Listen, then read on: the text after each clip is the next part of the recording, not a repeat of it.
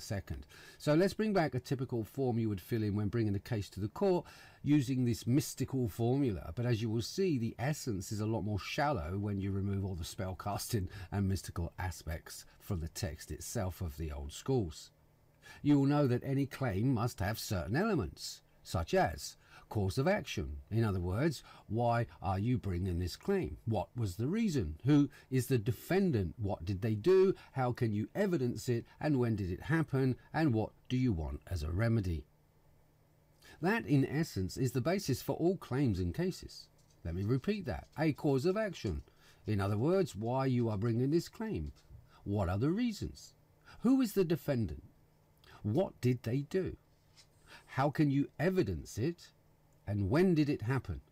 And what do you want as a remedy?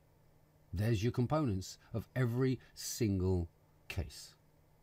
So, it is the core of any and all communication and has always served a powerful set of masters who know how to use this incantation that I just gave you.